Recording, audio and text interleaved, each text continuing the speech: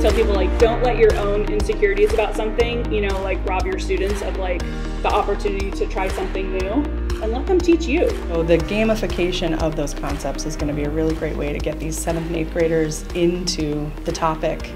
And I really like what Carrie said about not letting my ignorance of the game keep me from using it, because I think kids are really good at figuring that stuff out on their own. Games are a hook for sure, and one of the things that kids will often say is like, why can't school be more like my life? And that's what a lot of our kids' lives are like right now, spending a lot of time with games and technology and devices.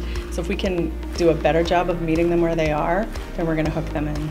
In the 2 hours since I approached them, since I found out about this game, they've already approved it because it has the Common Sense Media label as being really safe to use with students. It's going to be really easy for us to use in the classroom. I love the idea of using games. They love getting involved and playing with that, and they learn so much without me talking, so they don't think we're in school. They think they're getting a trick, and it's not. They're actually learning. And they love that they can just not have everything be sort of like a grade in the grade book.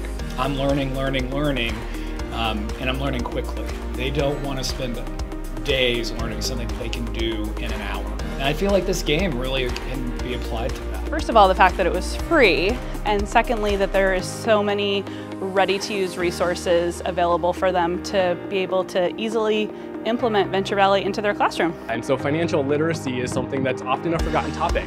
And so learning about what's going on in the world to gamify financial literacy is top-notch. It's something that we really need in the world. I was able to play the game during one of our sessions, and I was blown away with how easy it was to learn.